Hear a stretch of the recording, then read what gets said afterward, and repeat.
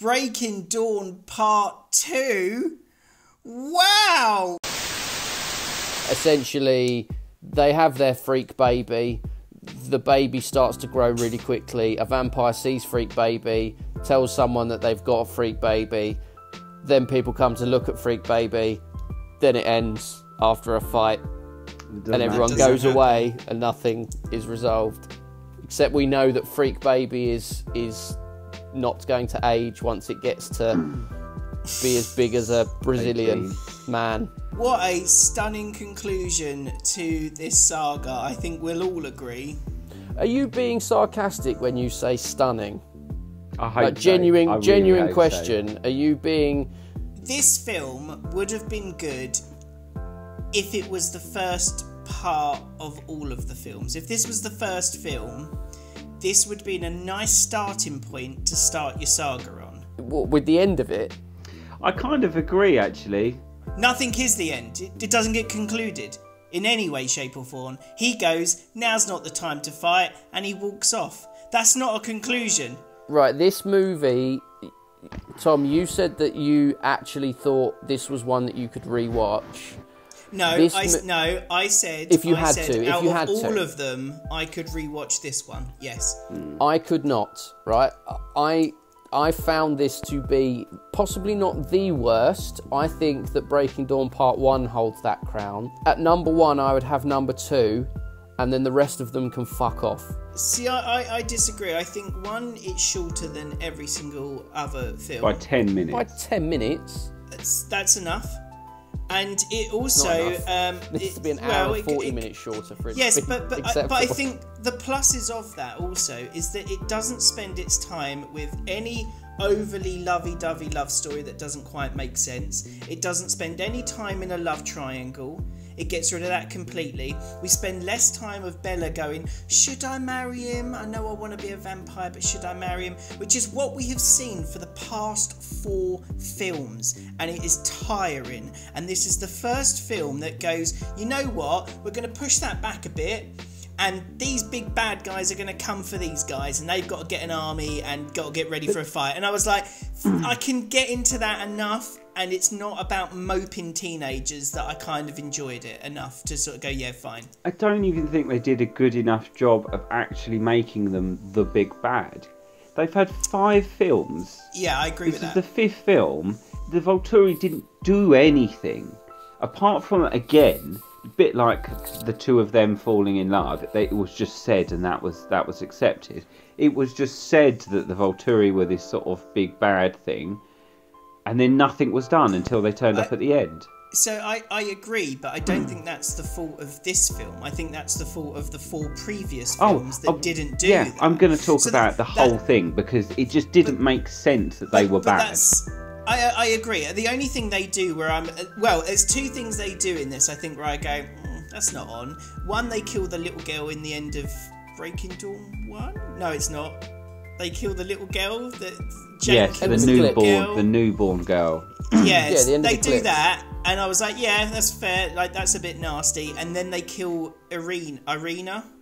The one who grassed up on CGI baby. Well, they don't really kill her, do they? They pull apart a mannequin that looks a bit like her, which is what all of the vampire deaths look like. A mannequin's head being pulled off. Let's also move on to those pointless vampires that they brought in for no apparent reason. Okay, I will say that is the first time we have seen vampires in this that have any type of personality whatsoever. Oh, really? I thought the precise opposite, actually. I thought, why have they brought in this random voidless characters now?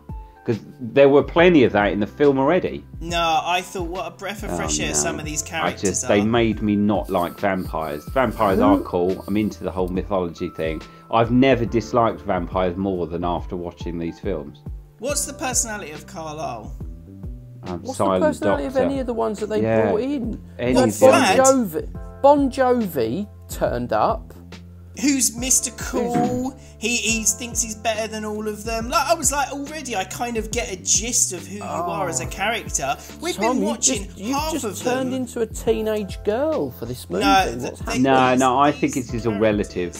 These characters are far better than any... If these characters were the start of this series, there is some interesting ways they can go with them. Instead, we are left. The whole series has been plain fucking Jane and Johns, and there's nothing to them. There's no personality. But these new people didn't really do any. Yeah, I kind of see where you're going. They had a little bit more personality, like Alistair.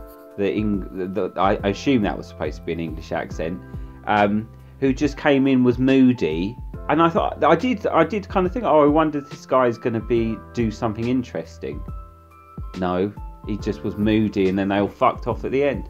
I agree. The lack of action that any of them actually do is boring. But the characters themselves, you look at them and go, there is a character there. There is something there that I can go, I either like or dislike.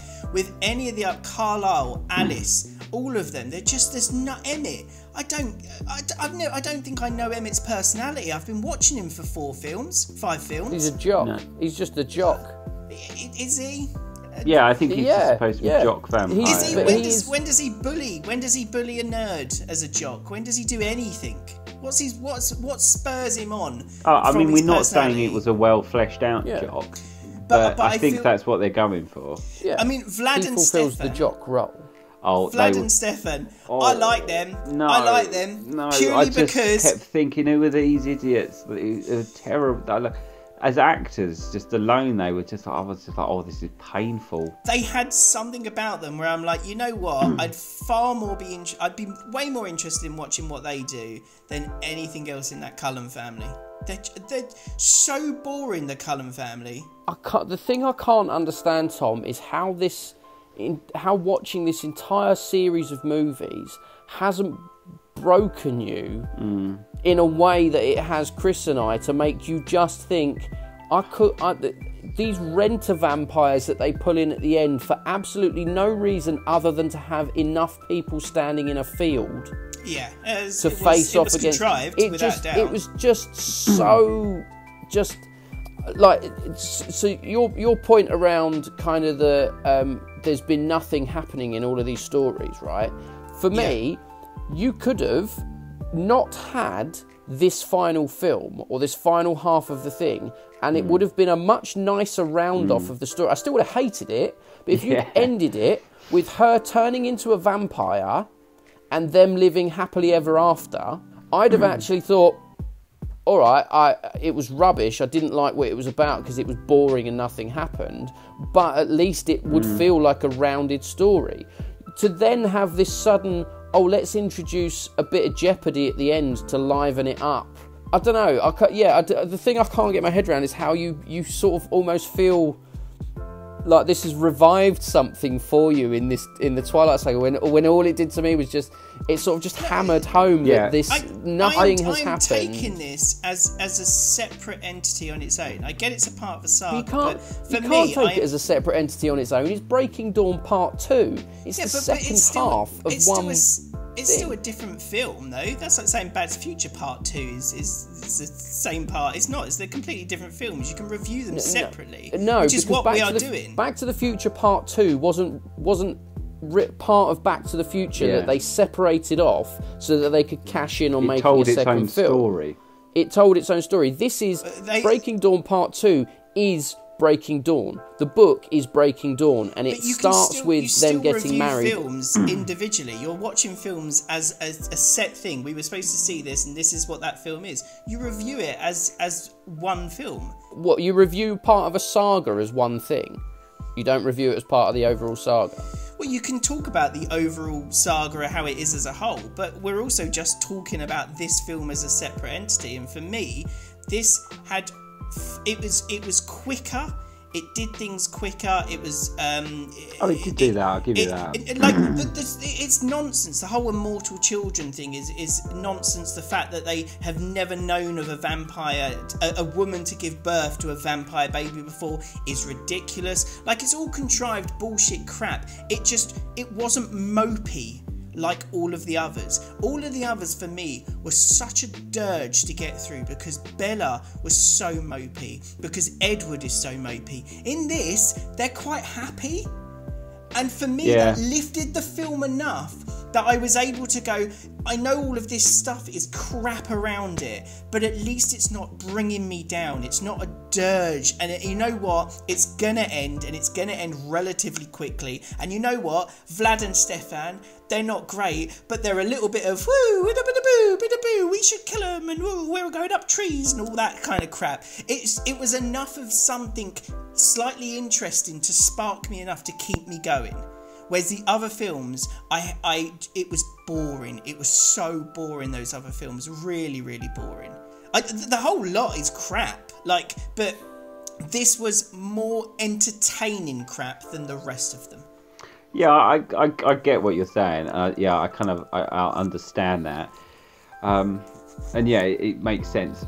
To me, the introduction of more characters I couldn't give a shit about, it is fatigue, because I just didn't care. I didn't care.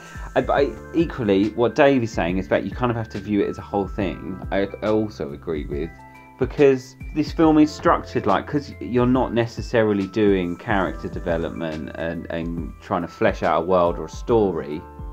It is just the second half of two films. None of the books have fleshed out characters. I know. I mean, this is the issue. There is nothing. There is just nothing. But this is why, kind of in a way, this film was just...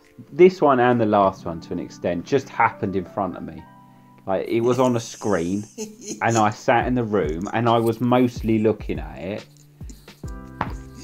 I just couldn't have given a shit, because it's so poorly written overall. And you are right, it did move on, and it did make a difference that the love thing was kind of gone, because all that slow, boring shit was gone. Awful. But what they replaced it with, I equally didn't care about, because I've just been burnt out by how terrible these films are. Another thing that pissed me the fuck off. Why the fuck did the werewolves just go, yeah, alright, we'll just fight with you? All of a sudden, it was just you've spent 4 films at this point, 4.5 films, almost 5 films by the time it happens at the end, making out that these are mortal enemies. They've always been mortal enemies. That is a fairly common theme amongst sort of vampire stories and werewolves. Yeah. They don't get on. They're very different. You've had conflict between them. You've had tension between them. They do have that brief alliance, because they kind of see a mutual threat to both of them. But then none of that's set up in this last one. Why the fuck are the werewolves going to give a shit if the vampire police are coming along to tear them to pieces? Because Jacob's imprinted on Renesmee. Yeah, but he'd left. Jacob had left the pack. I'm not, I know. I'm not. And then his mate comes back over, doesn't he, and gives him a handshake. And I think that's the moment they go, we're all going to be in this together.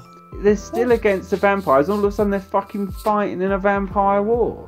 Yeah. But they're not fighting in a vampire war, because it's just all a Dallas moment. It was a fucking... It doesn't happen. Oh, so, Jesus. Do you know what? I saw that and thought, I'm not surprised in the slightest. The only way you've managed to kill off any characters was during a fucking vision. I understand the premise of the vision and why it was done. I kind of get it, because the only way to stop this selfish, evil dictatorship bloke vampire, right, is to literally say, if you keep doing this, you will die, and I'm literally showing you your death, and you are a very old vampire, and that should scare you. And I think it does the right amount of... I understand that premise of him going, I'm so selfish that actually I'm going to back away from this because I do not want to die. The problem with it is that if he has seen it, he can change his mind and kill them another way.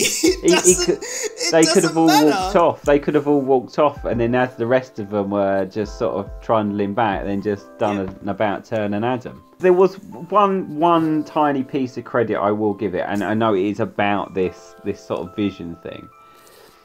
I did think it was kind of cool, especially that last shot of Bella then putting the torch to his severed head. I kind of thought that was cool. And then when you realise it was vision, it's like, oh, okay. But I just think it's a really cheap way to get some character deaths and an emotional reaction out of people. Because poor old Jasper had his head ripped off. Carlisle had his head ripped off. Yeah. They just popped their heads off like little Lego men, didn't It's they? amazing. They're like mannequins. Can we talk about CGI baby? Oh, it's probably the most horrifying thing in this film series, isn't it? Why did they do Also that? the most unnecessary. Right, I was thinking about this, I even turned to Natalie at one point and just went, why have they done that? Like, it just didn't make sense. Because then also you had CGI child. The only thing I can think of is they wanted to put the actress who eventually played, I'm not going to say the name because it fucking makes me cringe and die a little bit inside. But the vampire. Nessie. No. Or Nessie, if you want to call her by a nickname. Oh, right. Where was I? Really threw me off my stride there, having to think about that fucking abysmal name.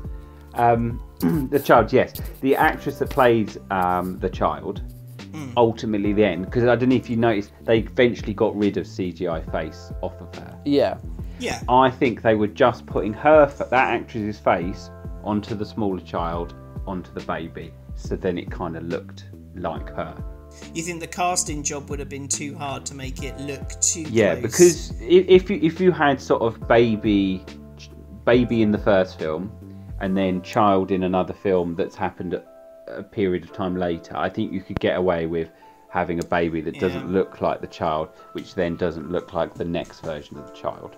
But because it's in one film and she's supposed to grow rapidly, I think they put the actress's face on the baby, on the CGI child, playing the piano, and then it was just the actress playing that role. It sounds like a reason, but do you not think that people would be more forgiving? So for example, when you watch something and you see, here's child actor playing young version of you, and then a card comes up on the screen that says 15 years later and here's another actor playing it. It still happens within the space of seconds. And people will quite often go, oh, that was quite good casting, or oh, that didn't look too much. But then it's forgotten because you've moved on in the story and everything is done. But because you've moved on 15 years. No, you haven't moved on 15 years. Yeah, but in your fact that example, you can't have a baby that is the same person that you film at the same time as the thing. If they had just used a baby and then a child and then another child in this movie, I would have watched it and thought, well, that's what they had to do because that's how it works. They're not going to film it with a baby and then wait 5 years for that baby to be 5. They're going to replace them. People forgive replacing. I found it much easier to forgive the replacement of Victoria than I did the CGI baby's face in this. I want to talk about her. It is more of a talking point that they CGI'd this baby's face. If they had just done it in the normal way, I couldn't look at anything else on the screen. Every time it was there, just do you know what it reminded me a little of? Do you ever remember the Addams Family, the second one, where they have a little baby and the baby's got a little moustache? I kept thinking it was like that little baby. I don't know, because it looked like a little man baby thing. It was really weird. Funny. It was so weird. Horrific. It was so horrific. It's so unsettling. It's like, there are scenes where that baby doesn't do anything, and you didn't need to see the face at all. You didn't. Could have been a doll. She could have been pushing it back and forth in a hold her or something. into your chest. Oh, she's sleeping. But I mean, in the scale of questionable decisions made during these films, probably pretty low down the list, I'd have thought. No, I think it's fairly high. Yeah, I think it's one of the most questionable decisions. Yeah. Why? Because it's the most questionable because it is the most unnecessary. There is literally no reason to spend budget on that. Do you think it was just of the time they thought, we got some new face mapping technology. Some new tech. Let's give this a whirl, eh? See what we can do with this. Maybe, they do say the Twilight Saga has pushed, effects along. If they'd spent groundbreaking, they call these.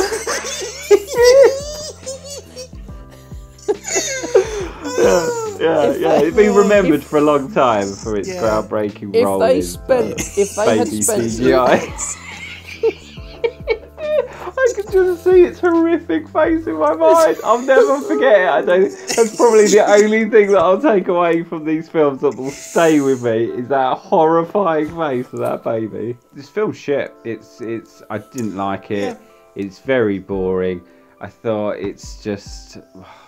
I don't know. It's almost hard to conjure opinions beyond those about this because it's so void of depth of story, depth of character. It doesn't end. Really underwhelming, and you've sort of like had this big bad guy. You've shown him a vision. He's decided better of it. Fucked off. Everyone lived happily ever after. That's why it feels like this is like one of the first films, or should have been the first film, because it's like from then onwards there's an issue, and you know he's going to come back. Yeah, and you've seen him rip off your cousin's head in front. You're like, oh, okay, this is going to build to it. No, this is it. This was the conclusion. Yeah, this is almost like what the introduction of the Volturi should have been. Yeah. Yeah, but then this wasn't the point of the story. No, it wasn't. The point of the story was the side romance. Yeah. That's the thing. The romance was that was what the story was about. Was anyone else just really underwhelmed by Bella's vampire power? Oh, what protection? The shieldy thing. So so she's built up as being kind of this, she's a superhuman. Like none of the vampire powers work on her when she's a human, and all of this stuff. And then you get to the point where she's actually a vampire, bearing in mind they've already introduced the concept of vampires having more than one power, because Edward can read minds and is the fastest one. Fastest vampire alive, or dead, or whatever the right phrase is. But you've got this concept that they can have two powers, and then what can Bella do? She can look like she's straining out a poo and not get hurt by people, and project that power on, and it's just like... And only took 5 minutes in the forest to figure out she could project it. because she's so just powerful. Concentrate. Again. That's essentially all they did. Just concentrate, Bella. Yeah, it wasn't even a montage. No, just concentrate. That was it. In the film, and when I read it in the book, it was just like, oh, I anticipated that the Volturi would be interested in her because she was such an interesting human to them. But no, it was all about, oh no, they just want Alice. They're not bothered about. Yeah. I've just felt a real disappointment that she wasn't able to do more. I don't know what more. Yeah, I would have wanted to see. Because they had kind of built her out to be some kind of special anomaly. Yeah. But then it just didn't materialise. Going back to the Volturi, point I was trying to make earlier about why did they just fuck off? So it is in this one. They kind of imply when they have their sort of vampire meeting, like all of the Cullens and their mates, that what the Volturi have been doing is they have sort of brought some kind of false accusation against covens of vampires, and then they kill everybody, but they take the ones that are most powerful and bring them into the guard. Yeah. If that was what they thought of them, why didn't the Volturi just continue with trying to destroy them, bring these charges about against them, and then take the most powerful one? It's just like, you've said this is their secret motivation, and you've sort of shown proof, but then there is no proof in the end because he just decides he can't be bothered. Yeah, that's what I find weird. If Alice is the one you want, why have you just turned your back on this completely? Surely there is story there of them wanting to come back to get Alice. Yeah, that's what I mean. There's fabricate no conclusion to the whole point that they showed up. Yeah, because there's no reason. Maybe she had plans for a second saga. Why didn't she write? Because I'm surprised she hasn't written it, considering how well these did. Because they didn't review well from a literary perspective as they went on. I'm not surprised. And but do you think she minds? I would mind. I think, I don't know, you might think of 50 Shades of Grey. That got slated. I knew people that read it and said it's so badly written. But why they continue? Because people are buying them. So she knows she has people that enjoyed her writing. Yeah. That's what I mean. So surely she would go, well, I'll just keep writing some more. I'll knock out some more trash. But maybe she didn't enjoy it. Maybe she didn't enjoy the outcome. Yeah. Maybe what came after was. Yeah. I mean, I don't know. Maybe I'm giving her credit where it's not due. But perhaps she when she was writing the books, perhaps she felt differently about where things were going to go and wanted to leave it open, and then got to a point where she just decided, do you know what? This is nonsense. I don't want to do this. This isn't, this was written as a little secret sex story for me to send off to be printed in the back of a porno mag. And here's me sort of sitting on a multi-million-dollar franchise. I just don't want that. Some people do that. Some people just get to a point where they're you think, oh, they're living the life of Riley, and then they give everything up and go off and live in a tent somewhere. Yeah, sure. But then would you put yourself in the film if that was the case, But she'd finished with the books by that point. Yeah, so she must know what people had thought about it, and she must have known what people had thought about the previous 2 films / 3 films before then. And she's like, yeah, I'll be in this scene. You'd be like, nah, you deal with it, and I'll just I think. But then that's fan service, isn't it, to a certain extent? What you think about your own writing or your own ability, the fact that it has spawned these incredibly successful, because for all that we have just ragged on it for every last one we've watched, these are incredibly successful and popular films. Yeah, and I think 3.3 billion at the box office. Yeah, I think this was the highest grossing out of all of the films. Yeah. So you would kind of just indulge yourself a bit, I think, and then go, yeah, I want to be in it. I don't want a proper acting role, but I would like to be seen. But that's what I mean. If she thought that her work wasn't necessarily that great, whether it was making money or not, I think she would have stepped away from it more and gone, yeah, okay, I'll make the money, but you deal with it. Yeah, but I'm not, I don't think I'm saying necessarily that she thought her work wasn't that great. I think she possibly just thought, I don't want to do this anymore. Yeah, this was just a one-time, one idea. After. Yeah, like I've written the story I wanted to write. Whether people like it or not, that's up to them. But I've put pen to paper and I've done the thing that I set out to do when I first had my midnight fever dream, and now it's done for me. And there, she may have left it open, thinking, well, I might come back to that.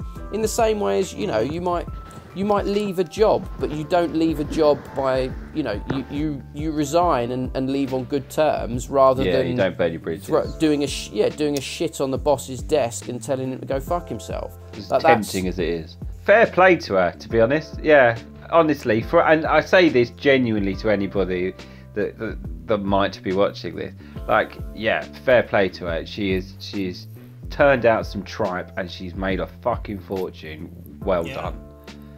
Well done. I wish I could just shit on a page and sell it for millions. I really do. This isn't just anger at these films, it's also bitterness. He compliments and then goes, I wish I could shit on a book and put it out there. I wish I could, Stephanie. Just jealousy. Not gonna lie. Not gonna hide it. I'm jealous of the fact this woman wrote some terrible books that produced some awful films and she's made a mint. Well done to you. I am jealous as fuck. So if you like this, smash that like button. Hit subscribe. Oh dear. Yeah, if you thought this film was the best of a bad bunch, then tell us, because I want to know that I've got someone on my side at least. And if you totally disagree with me, then tell us also. Just talk to us, really. We're really desperate. We've been in lockdown forever. I'm lonely. If you've got to this point of this video, you're one of a very small percentage of people. Yes. And you should, leave us a comment just to let us know. It'll warm our hearts. Don't do this for entertainment. This is just a cry for help. Right. Goodbye. Cruel world.